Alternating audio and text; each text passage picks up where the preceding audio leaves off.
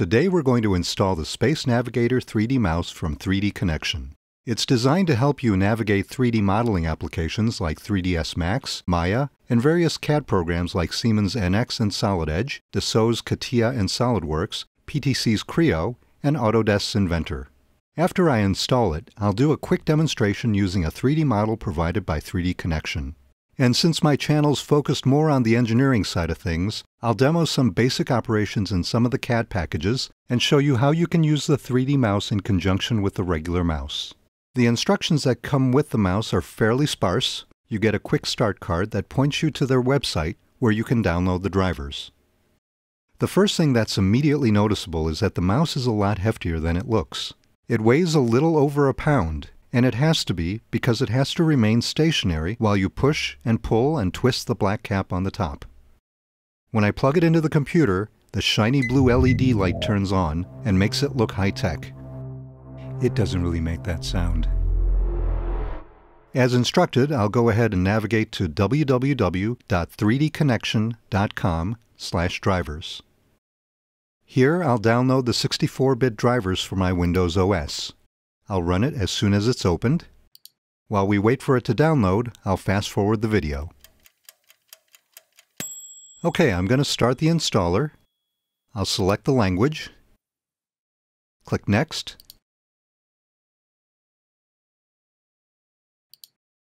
And accept the license agreement. Instead of installing the complete package, let me choose Custom to show you the applications that are supported.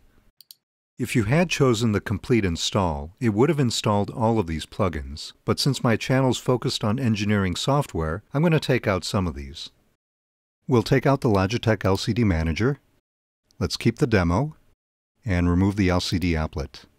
We'll keep these guys. Take off Acrobat 3D. I do have Photoshop, so I'll keep this. I'm going to remove AutoCAD.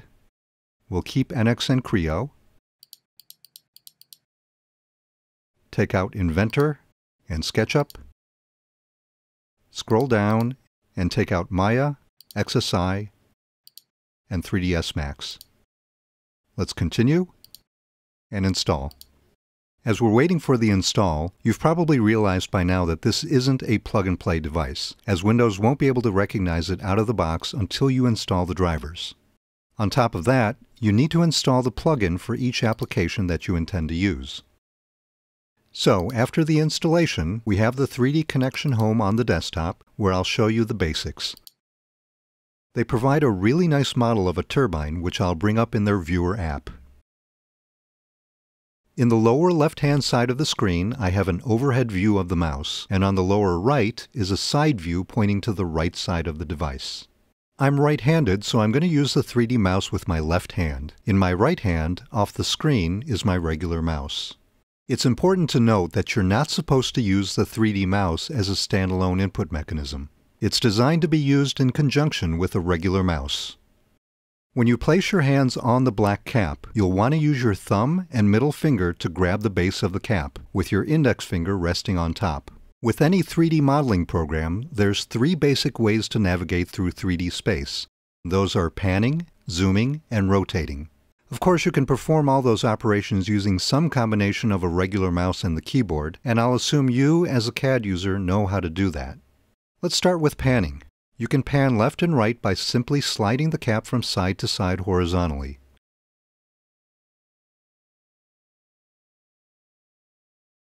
You can see I'm introducing a slight rotation to it inadvertently because I'm probably twisting it ever so slightly. To pan up and down, you simply lift up on the cap like this, or push it straight down. I'll lift it up again to get it near the center. Now let's consider zooming. This took a while for me to get used to, but you basically slide the cap away from you to zoom out,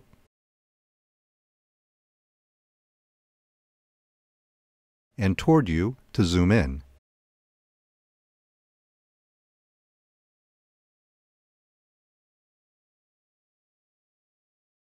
So let's talk about rotation. There's rotation along 3 axes, so there's 3 different operations, one for each axis. One is to simply turn the cap like a knob, which makes it rotate around the vertical axis. Let me rotate it the other way to show you the opposite direction.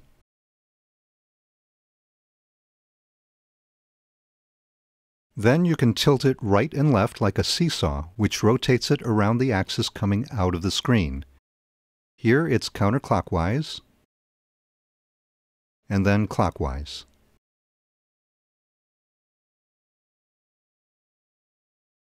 Finally, you can tilt it up and down, again like a seesaw, which rotates it around the horizontal axis. Here I'm tilting it away from me,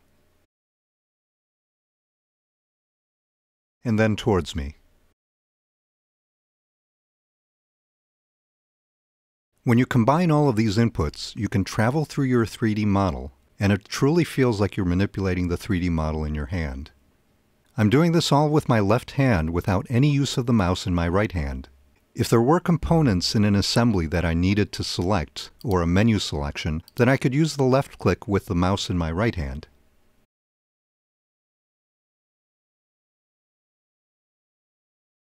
Let's start NX11 to see the 3D mouse in action. I'm going to open two different types of toy bricks and place them into an empty assembly. Let's open the components first. We have the green base plate, which is thinner than the regular yellow brick. I've designed the plate such that I can make it to any size that I want. Let me go into the expressions and let's change the number of studs in the X direction to 8. And then the number of studs in the Y direction to 8 as well. And click OK.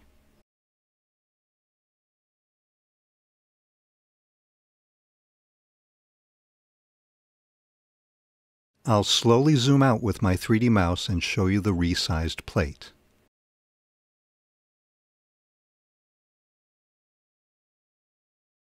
Now let's go ahead and open the regular size 2x2 brick, and then create a new assembly from scratch, bringing in the plate,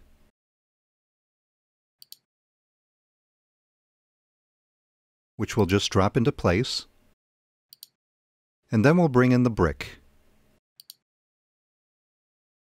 Here's where I'll use the 3D mouse to navigate around the parts to orient them in relation to each other. I want the bottom face of the brick to mate to the top face of the plate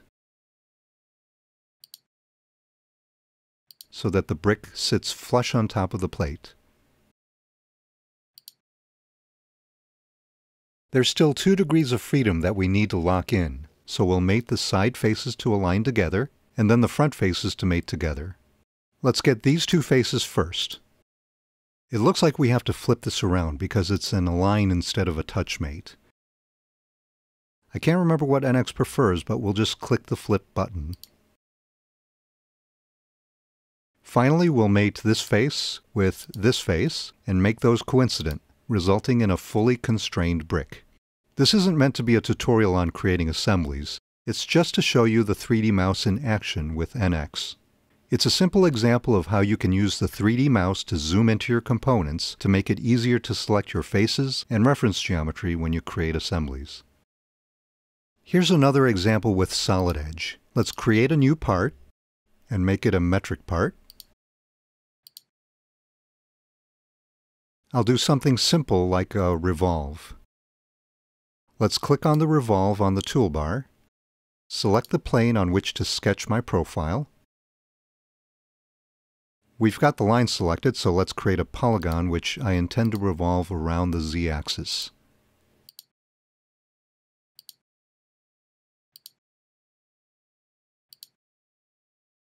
Then I will need to define the axis of rotation, which is right here. We'll select the z-axis. So far, I've been using the regular mouse exclusively. I control the angle of the revolve with my regular mouse, but I can grab the 3D mouse to zoom into the part to see how far I want to go.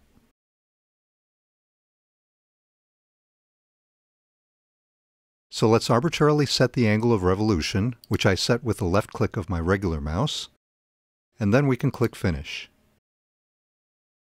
Let's place a round on some of these edges, like here, and here, and here, and here.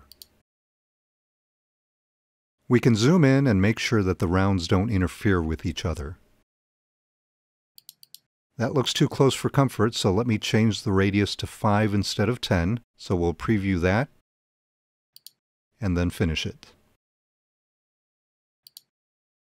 So that is Solid Edge. Finally, let's take a look at Creo. I have a hex bolt already open. I'll show the front view of this guy. What we'll do is create a simple helical sweep to etch a thread into the bolt.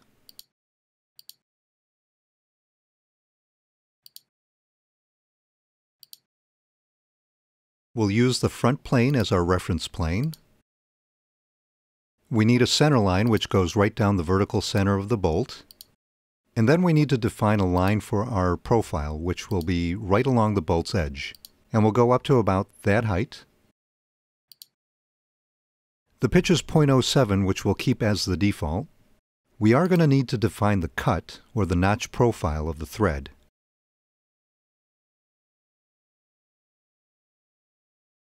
So let me go ahead and create a small triangular notch here. We'll hit OK. And then we'll remove the material, and this is what it looks like so far. Let's finish it off with the OK button. There's some material that we need to clean up for the thread here. And at the top as well. Let me rotate it a bit to show you. But again, this isn't meant to be a tutorial per se. I just want to show you how you can use the Space Navigator in conjunction with the mouse in Pro Engineer, or Creo. If there's any interest, I'll record some real tutorials with some of these CAD systems, and show you how you can automate designs with engineer-to-order software. For now, I hope you enjoyed. Thanks for watching.